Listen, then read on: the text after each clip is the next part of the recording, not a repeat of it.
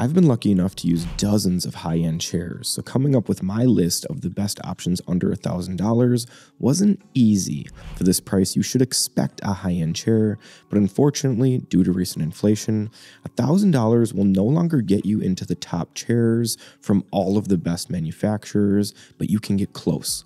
Expect to find second-tier options from top brands like Herman, Miller, and Steelcase, and you will also see some of the highest-end import brands in this price range as well. I think the fully loaded Steelcase Amia is the most well-rounded, safest chair buy under $1,000.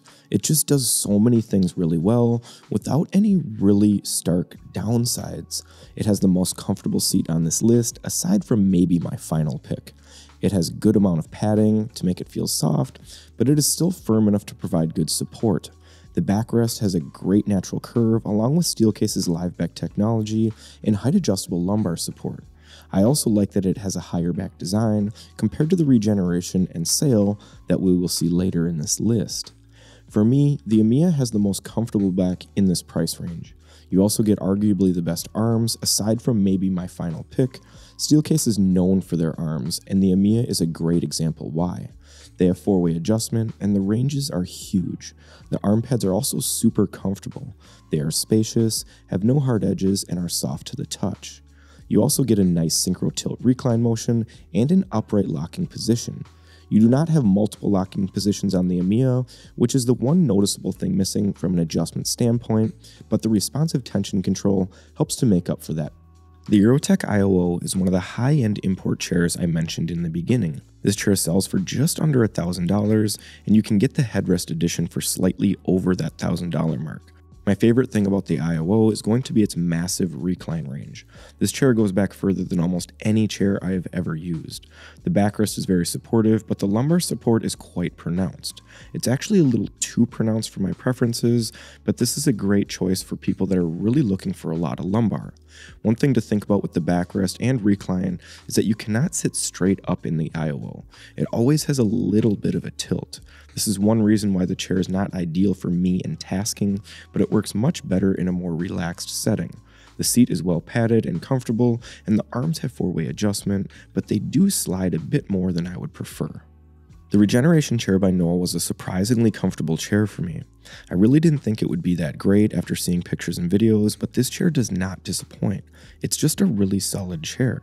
The seat has a firm design, but it's well padded, and I find it to be quite comfortable. I also think the backrest is great. The rubber-like material is soft and flexible. It really conforms to my body and gives the backrest nice flexibility. It doesn't have an extra lumbar support system, but I don't find that to be an issue. The natural curve provides me with plenty of lower back support. The arms on our Regeneration aren't great just because we have the basic height adjustable arms. The pads are okay, but they are really small and lack adjustability, which is definitely not ideal. I would highly recommend getting the fully adjustable arms, and I wish we had done so. The chair will still be well under $1,000 with that add-on. If our Regeneration had the fully adjustable arms, I would definitely be able to use this chair as a daily driver.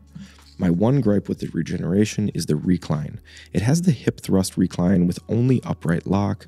It works fine for tasking, but I don't like this recline, especially for relaxed settings. The Sayl is a mid-range chair in the Herman Miller lineup, but recent price hikes have put the chair near that $1,000 price point when you get it fully loaded, which I would recommend. This is just kind of an upgraded Regeneration with more adjustments. It shares a similar back design with the rubber-like material, but you do get a height-adjustable lumbar support system. It's not super pronounced though, so if you like a lot of lumbar, this may not be the best choice. The back also isn't great for tall people because you will feel the top of the backrest on your shoulders. I'm 5'9" and don't have this problem, so I think the back is comfortable, but people over 5'11" probably want to look elsewhere. The Sayl has a nice synchro tilt recline action with 5 limiter positions. The range isn't huge, but it has a comfortable motion, and I like the different limiter positions they give you. You also get a great arm package. The 4-way adjustments all have nice ranges, and the arm caps are soft and squishy.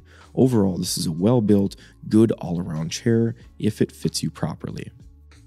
My final pick is the Haworth Zody, and if I had to choose between any chair on this list, I would probably go with the Zody over the Amia by a tiny margin.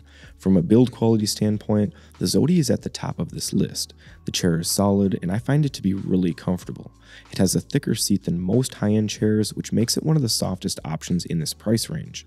It is not so soft though that you sink into it and lose out on proper support. I think the back is really comfortable as well.